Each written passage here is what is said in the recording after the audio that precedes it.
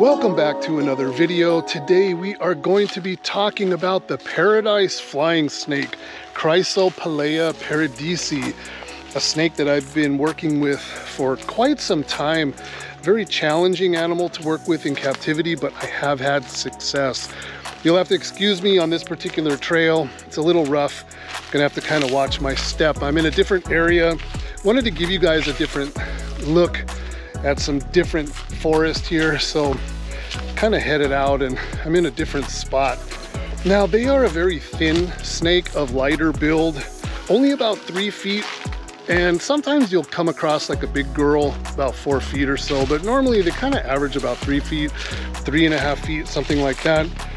Now paradisi are known for the red dots down their back.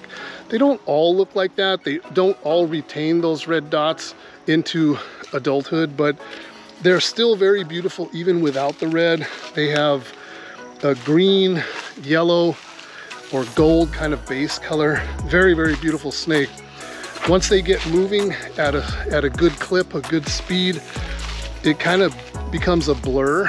It's kind of hard to explain unless you've seen it before, but really, really beautiful snake. One of the most beautiful snakes, in my opinion, in Southeast Asia. Now, babies and young animals, at least from my experience, will always have the red color. At some point, they may lose the red color or they may retain it into adulthood. Also, based on my experience, males will be the ones usually retaining that red color into adulthood, and females are more prone to losing the red color, but I have had some beautiful adult females, high red, so it's really hard to say, but that seems to be kind of the general consensus from what I've seen. Now these snakes are very arboreal and they are sight hunters. Their eyesight is unbelievable. So they're diurnal, they'll be active during the daytime, and if they see something that moves that they want to eat, they will relentlessly chase after it. Lizards and that sort of thing, I have seen them really give chase. It's an amazing thing to see. Also in captivity, put some fast moving prey into a cage and watch them go to work. It's pretty amazing. Very, very accurate with their bites. They know where to grab animals and how to quickly maneuver prey into their mouths, like head first and stuff. Is an amazing thing. Now in the wild, they will eat mostly lizards and geckos, but they will eat amphibians. They will eat some mammals, fledgling birds out of nests. Obviously the snakes are very small, so for mammal prey, you're talking about baby mice and that sort of thing out of maybe a nest. And there are shrews here that even as an adult size, they're very, very tiny. So pretty much anything that's small enough to be consumed, they will go after it. Now, do they have the ability to fly? Yes and no. It was something that I would more call a glide. They have the ability to flatten out their bodies. When they do flatten out their bodies, their ventral side becomes concave. So it becomes kind of like a scoop. So they are very, very confident in their ability to glide. So they will launch themselves off at very high distances, and then they will flatten out and then kind of start moving in an S fashion. And the higher they are, the more forward motion that they will get. But even when you're holding them, like they're constantly trying to launch themselves out of your grasp. Now, when they flatten out, the sides of their bodies become very, almost like sharp. And they use that to actually climb vertical surfaces like trees and things. And they can get really, really good grip on textured surfaces by flattening out and manipulating the ribs. This is a rear-fanged genus, which basically means that they do have toxins in their saliva. And my experience is every nip is going to immediately go into a chew. Now the chew is what's going to get toxins under your skin. So I recommend that if one does give you a nip, disconnect it right away. Do not sit there and video it for your own amusement, because it's probably not going to be fun. They go right into a chew and they just start getting it in. And because these snakes are diurnal, they're going to be active during the daytime, and at nighttime you probably are going to most commonly come across them up off the ground in treetops, coiled up asleep. So if you're spotlighting at night with a light, you're gonna see that white ventral belly or yellow belly from the ground. So I saw my very first paradise flying snake at the facility in Malaysia in 2008. And shortly thereafter, I had imported my first ones, and it was kind of off to the races to figure them out from that point forward. Now, because they are very thin and have a very slight build, it is very important to hydrate those animals. I did this with direct spraying and misting. It kind of promotes drinking, and it was very important that I did this right away upon arrival. And then even under normal conditions, I would spray them about 2 or 3 times a week directly. And it really helped a lot with keeping those animals hydrated.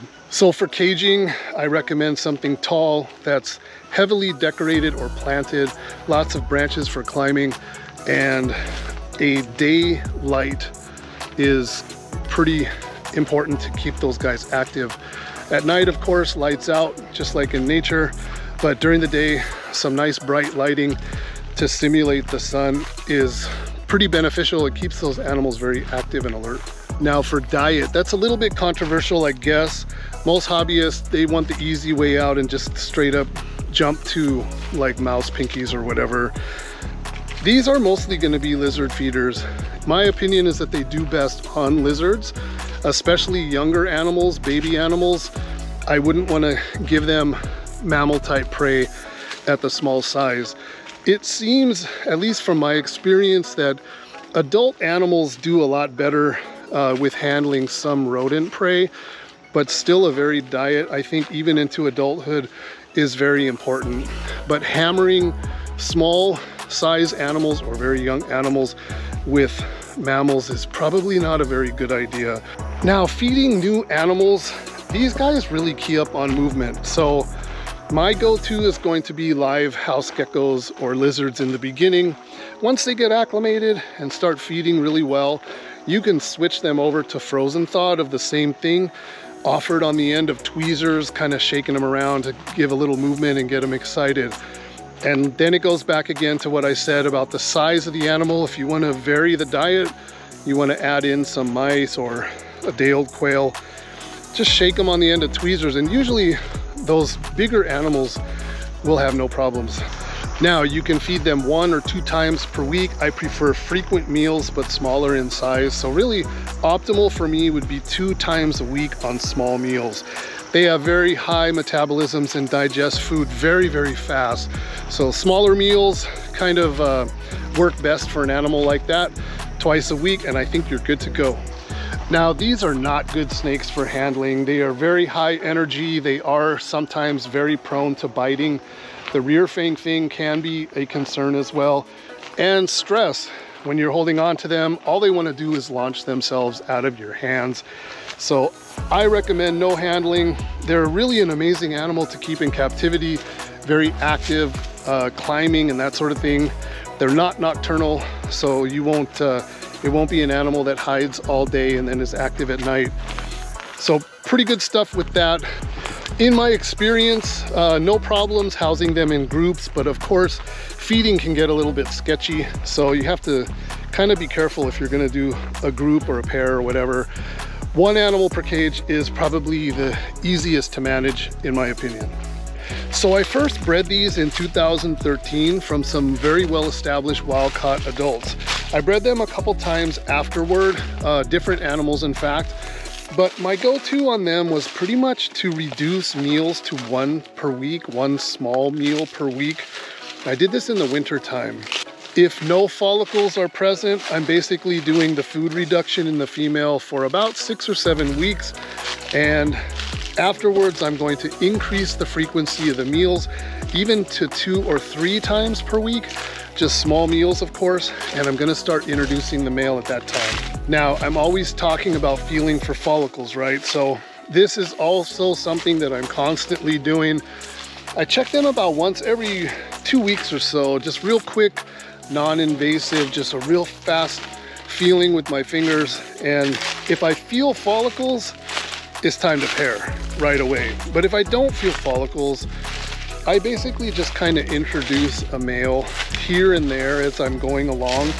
But if not, I'm just doing the reduction in food for about 6 weeks or so in the wintertime. And then I kind of start the pairing from there. Pair them in between meals. Once the food reduction is over with and I get back into increasing the meals, I will pair females throughout. So I basically just separate to feed and I put them together. So my clutches were averaging about 8 or so in number. And when I incubated eggs, I was doing them at 80 or 81 degrees, and it would take those eggs about 90 days to hatch. Now the babies that came out of the eggs were beautiful, lots of red, all of them, and they were super robust, very active and alert, really, really pretty little baby snakes. So raising and establishing the babies, that is a bit challenging. They're not something that you can just go run and grab some day-old pinks for. You need to be prepared with lizards. If you're raising your own house geckos or small anoles or something along those lines, you'll be good to go. Morning geckos is another one that I hear a lot of people talking about. I had a huge colony of house geckos and I was collecting eggs, and those little eggs were hatching constantly, and I would just hold all the babies. So I was basically not only raising snakes, but I was raising house geckos for feeders. The babies would take those readily, no problem. In fact, after a short period of time when the babies were starting to really get hungry and established, I could have really good luck offering those animals food on the end of tweezers, even to the point where I was able to do house gecko tails, just kind of jiggle them a little bit on the end of tweezers, and those babies would actually get after it. So my final thoughts on flying snakes. Chrysopelea in general are not a very easy snake to work with, but if you have experience establishing wild-caught animals, you probably will get to breeding, you probably will get to egg laying, and you probably will even get to hatching babies. But if you are not prepared to get those babies started with lizard prey, you're gonna have a rough time of it. I know from experience, the first time for me was kind of a disaster. The second and third time I did it, things were smooth as could be because I was prepared. So if you have done this already, I congratulate you. You are definitely an advanced keeper. So just another species highlight video, speaking from experience, working with some very obscure animals. I hope you guys enjoyed that. Thank you so much for watching. Be safe, and we will see you in the next one. Take care.